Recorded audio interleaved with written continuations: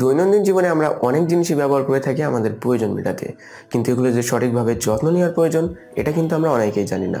ঠিক তেমন একটা জিনিস হলো ল্যাপটপ আমরা অনেকেই আমাদের প্রয়োজনে ব্যবহার করে থাকি, কিন্তু এই ল্যাপটপের যত্ন সঠিকভাবে আমরা কেউই নেই না। কিন্তু আপনি কি জানেন আপনার ল্যাপটপের প্রায় 80% কার্যক্ষমতা নষ্ট হয়ে যেতে পারে শুধুমাত্র এই ল্যাপটপটি পরিষ্কার করার অভাবে। আমি কিন্তু ল্যাপটপের উপরের অংশ পরিষ্কার করার কথা বলছি না, আমি বলছি ল্যাপটপের ভিতরে, অর্থাৎ ল্যাপটপের হার্ডওয়্যারের জিনিসগুলো পরিষ্কার করার কথা। একটা ল্যাপটপের সম্পূর্ণ পারফরমেন্স ধরে রাখে শুধুমাত্র তার কুলিং ফ্যানের মাধ্যমে। এই কুলিং ফ্যানটি যদি কোনো রকম ধুলা ময়লা পড়ে তার ভিতরের বাতাস, ল্যাপটপের ভিতরের বাতাস যদি বাইরে সঠিকভাবে বের না করতে পারে, তাহলে কিন্তু আপনি আপনার ল্যাপটপের সম্পূর্ণ পারফরমেন্স পাবেন না। তো আজকে আমি আপনাদেরকে এই ভিডিওটিতে দেখাবো কিভাবে আপনি আপনার ল্যাপটপটি খুলে ল্যাপটপটি সঠিকভাবে পরিষ্কার করে কিভাবে আপনার ল্যাপটপের পারফরমেন্স দ্বিগুণ থেকেও তার বেশিতর পরিমাণে বৃদ্ধি করতে পারবেন। তো চলুন ভিডিও শুরু করা যাক। এসটি ইউনিটেক চ্যানেলের সকল ভিডিও সবার আগে পাওয়ার জন্য সাবস্ক্রাইব করুন এবং পাশের বেল আইকনটি অন করে দিতে ভুলবেন না। সবার কথা মাথায় রেখে আমি ল্যাপটপ পরিষ্কার করার জন্য শুধুমাত্র 3টা জিনিস ব্যবহার করব। এই 3টা জিনিসের ভিতরে প্রথম আমি যে জিনিসটি ব্যবহার করব সেটা হলো একটি স্ক্রু টুল। এই স্ক্রু টুলটি আপনি যে কোনো হার্ডওয়্যার দোকানে পেয়ে যাবেন। এটির দাম মাত্র 100 থেকে 150 টাকা। তাছাড়া আপনি আপনার ল্যাপটপের স্ক্রু অনুযায়ী একটি টুলস কিনে নিতে পারেন, সেটা দিয়েও আপনি আপনার ল্যাপটপটি খুলতে পারবেন। দ্বিতীয় যে আমি জিনিসটি ইউজ করবো সেটা হলো একটি ব্রাশ। যে কোনো ধরনের ব্রাশ আপনি ইউজ করতে পারেন, কিন্তু খেয়াল রাখবেন আপনার ব্রাশের তুলি নরম হয়, কারণ ব্রাশের তুলি যদি নরম না হয় তাহলে আপনার ল্যাপটপের ভিতরে যে ক্ষুদ্র ক্ষুদ্র ইলেকট্রনিক জিনিসপত্র আছে সেইগুলো কিন্তু ক্ষতি হতে পারে। তো আপনি ব্রাশের তুলি নরম দেখে যে কোনো একটা ব্রাশ ইউজ করতে পারেন। তারপরে আমি যে জিনিসটা ইউজ করবো সেটা হলো এক টুকরা ঝোপ, অর্থাৎ গেঞ্জির ভাঙা। আপনি যে কোনো ধরনের গেঞ্জির ভাঙা ইউজ করতে পারেন, কিন্তু খেয়াল রাখবেন গেঞ্জির ভাঙাটা কিন্তু নরম হয়, সফট হয়।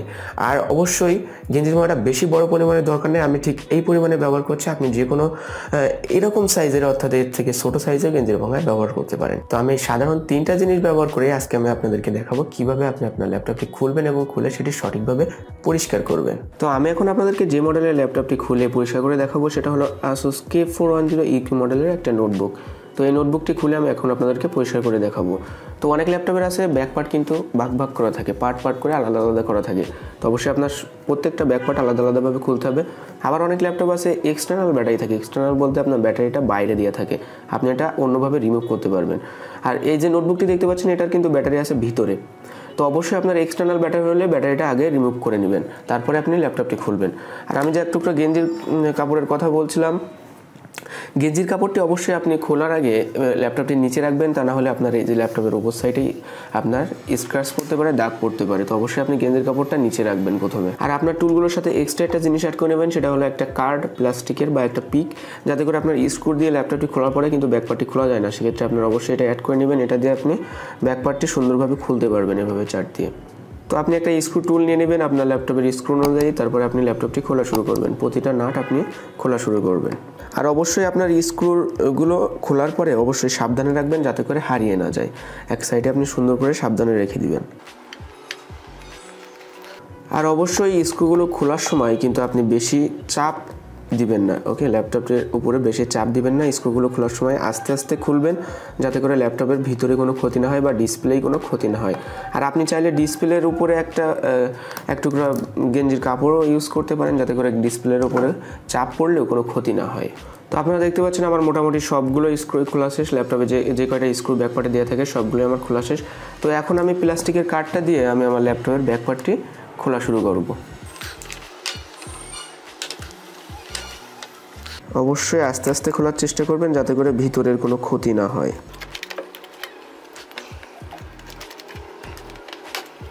তো আমার মোটামুটি ব্যাকপার্টটি খোলা শেষ। তো আমি কার্ডটা এখন সরিয়ে রাখলাম, কার্ডটা আমার এখন দরকার নাই। তো এবার দেখবেন ল্যাপটপের ভিতরে আমি অনেকদিন পরিষ্কার করি না, এবার দেখা যাচ্ছে কতটুকু ময়লা আছে। তো আপনারা এখন ব্যাকপার্টটি দেখতে পাচ্ছেন। ব্যাকপার্টটি দেখলে আপনারা খেয়াল করবেন এখানে প্রচুর পরিমাণে ধুলো আছে। এই ধুলাগুলো কিন্তু আপনার ল্যাপটপের প্রচুর ক্ষতি করে। তো এটা আমি আলাদা ব্যাকপার্টটা সরিয়ে রাখবো, তারপরে আমি দেখব ভিতরে আর কোথায় কোথায় ময়লা আছে। তো ব্যাকপার্টটি আপনি শুরুতে পরিষ্কার করার আপনার কোনো প্রয়োজন নেই, আপনি আস্তে আস্তে পরিষ্কার করবেন। তো প্রথমে আপনাকে যেটা পরিষ্কার করতে হবে, আমি এখন ব্রাশটা ইউজ করব। তো প্রথমে পরিষ্কার করার প্রয়োজন হলো আপনার ল্যাপটপের কুলিং ফ্যানটি, ওকে? এই কুলিং ফ্যানটি হলো আপনার ল্যাপটপের মূল জিনিস। আমি প্রথমেই শুরু থেকেই বলে আসছি, কুলিং ফ্যানটি যদি আপনার পরিষ্কার না থাকে, কুলিং ফ্যানে যদি ধুলো ময়লা পড়ে, তাহলে আপনার ল্যাপটপের ফুল পারফরমেন্স কখনোই পাবেন না। তো ফার্স্টে আপনি আস্তে আস্তে আপনার ল্যাপটপগুলোর এই যে পার্টসগুলো পরিষ্কার করা শুরু করবেন। পার্টসগুলো কিন্তু আপনি ব্রাশটা দিয়ে জোরে চাপ দিবেন না, আস্তে আস্তে চাপ দিবেন এবং এগুলো আস্তে আস্তে পরিষ্কার করা শুরু করবেন। এটা হলো আমার ল্যাপটপের গ্রাফিক্স কার্ড এবং এখান থেকে যে থার্মাল পাইপটা দেখতে পাচ্ছেন এটা প্রসেসর, এখানে প্রসেসরটি আছে, এই প্রসেসর দিয়ে আপনার কুলিং ফ্যানের ভিতরে চলে যাবে। কুলিং ফ্যানের ভিতরে যে হালকা একটু বাইরে বের করা থাকবে। তো আমি একটু কোলের কাছে নিয়ে আপনাদেরকে দেখাই পার্টসগুলো। তো শুরুতে আপনাকে সব পার্টসগুলো আস্তে আস্তে ব্রাশ দিয়ে পরিষ্কার করতে হবে, ঠিক এইভাবে ব্রাশ দিয়ে পরিষ্কার করতে হবে। আপনার সাইডে যত পার্টস আছে সবগুলো, এখানে সাইডে কিছু পার্টস আছে। মূল কথা আপনার ল্যাপটপের ভিতরের অংশগুলো ব্রাশ দিয়ে ধুলাবালিগুলো সরিয়ে ফেলতে হবে। কুলিং ফ্যানটি একটু পরে, আগে আপনার পার্টসগুলো পরিষ্কার করবেন, সাইড টাইডগুলো। আমি কিন্তু আমার ল্যাপটপটা ঠিক 1 মাস আগেই পরিষ্কার করছিলাম, ধরতে গেলে 1 মাস মতো হবে। তো তার ভিতরেই দেখেন কি অবস্থা। কুলিং ফ্যানটি যদি একটু কোলের কাছ থেকে দেখায় আপনাদের, একদম কিন্তু কুলিং ফ্যানের পাখাগুলো বোঝাই যাচ্ছে না ধোলার জন্য। গ্রাফিক্স কার্ডের উপরের অংশ এগুলো খুবই সাবধান, আপনার ব্রাশটার তুলি অবশ্যই কিন্তু নরম হতে হবে, খুবই সাবধান। এখানে বেশি জোরে চাপ দিবেন না। এবং এখান থেকে এই যে দেখুন, এই দেখুন অবস্থা, দেখুন কি বের হচ্ছে কুলিং ফ্যান থেকে, কি বের হচ্ছে দেখুন একটু। এগুলো অবশ্যই পরিষ্কার করা প্রয়োজন প্রতিনিয়ত। আপনি যদি পরিষ্কার না করেন শুধু পারফরমেন্স কমবে না, আপনার ল্যাপটপের কিন্তু ক্ষতি হবে, এটা মাথায় রাখবেন। আপনার ল্যাপটপ নষ্ট হয়ে যাওয়ার সম্ভাবনা থাকে অনেক সময় যদি আপনি পরিষ্কার না করেন। কারণ আপনি অনেক সময় গেমিং ল্যাপটপে যখন গেম খেলবেন তখন সেটা যদি টেম্পারেচার বাইরে না বেরোয়, আপনার ল্যাপটপের ভিতরে পার্টসগুলো দেখা যাচ্ছে পুড়ে যাচ্ছে, গ্রাফিক্স কার্ড নষ্ট হয়ে যাচ্ছে। এটা কিন্তু স্বাভাবিক। কেউ হয়তো এই জিনিসগুলো গুরুত্বই দেয় না, কিন্তু এইগুলোই মূল ল্যাপটপের পরিষ্কার করা।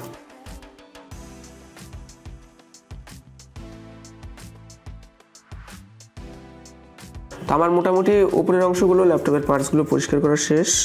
এবার আপনার ল্যাপটপের যেখান থেকে আর কি মূল যে বাতাসটা বের হয়, গরম বাতাসটা, সেই জায়গাটুকু অবশ্যই আপনি ক্লিয়ার করে রাখবেন। আমার ল্যাপটপে এখান থেকে বাতাসটা বের হয়, এটা আমি অবশ্যই ক্লিয়ার করে পরিষ্কার করব। তো এবার চলে আসবো ল্যাপটপের কুলিং ফ্যানটি পরিষ্কার করা। কুলিং ফ্যানটির আশেপাশে প্রথমে পরিষ্কার করে নেবেন, তারপর যে থার্মাল পাইপটি আছে এটা অবশ্যই দেখে দেখে আস্তে আস্তে পরিষ্কার করে নেবেন।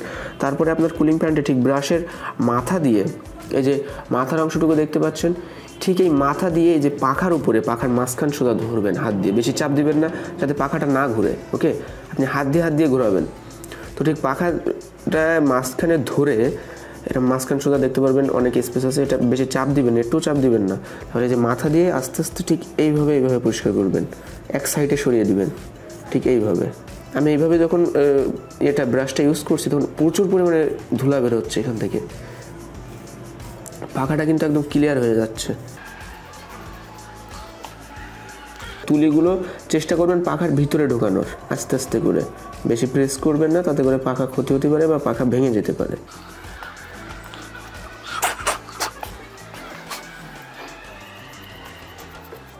কুলিং ফ্যানটি একদম সম্পূর্ণরূপে পরিষ্কার করার চেষ্টা করবেন। কুলিং ফ্যানের ভিতরে যেন কোনো রকম ময়লা বা আপনার ঝুল জাতীয় কোনো জিনিস না থাকে, আপনি এটা অবশ্যই খেয়াল করবেন।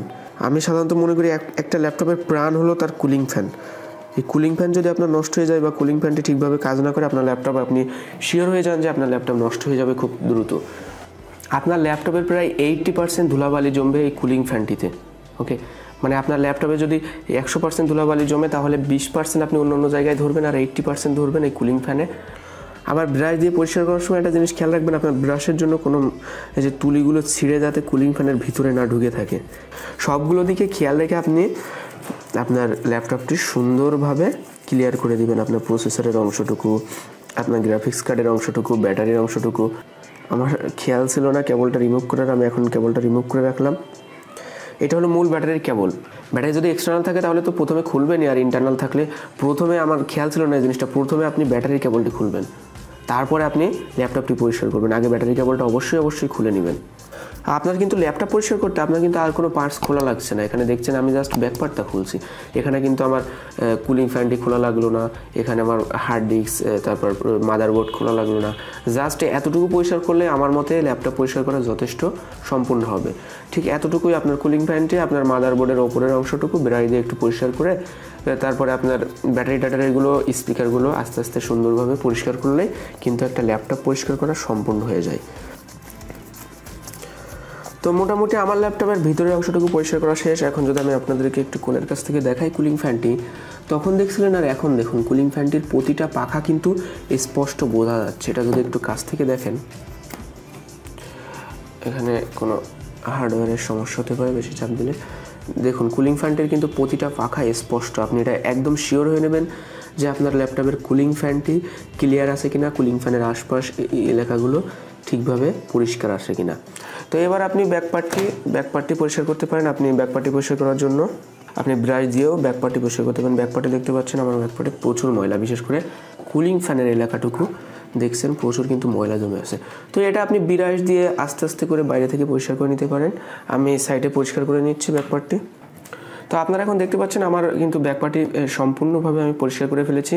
এখানে আমার ব্যাকপার্টের যে কুলিং ফ্যানের অংশটুকু এখানে প্রচুর ময়লা ছিল, এখন একদম ক্লিন করে ফেলেছি। এটা আপনি ব্রাশ দিয়ে হোক, আপনার গেঞ্জের কাপড়টা দিয়ে হোক, যেটা দিয়ে হোক সুন্দরভাবে পরিষ্কার করে নেবেন।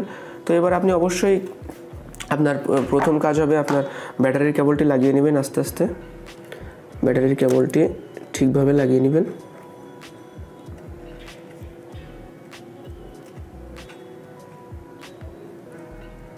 তো এই ব্যাটারি কেবলটি লাগানোর সময় অবশ্যই আপনি হাত দিয়ে লাগাবেন। আপনি কোনো স্টিল জাতীয় জিনিস বা আপনার লোহা জাতীয় জিনিস ইউজ করবেন না, তাতে করে আপনার ল্যাপটপে কিন্তু ক্ষতি হতে পারে।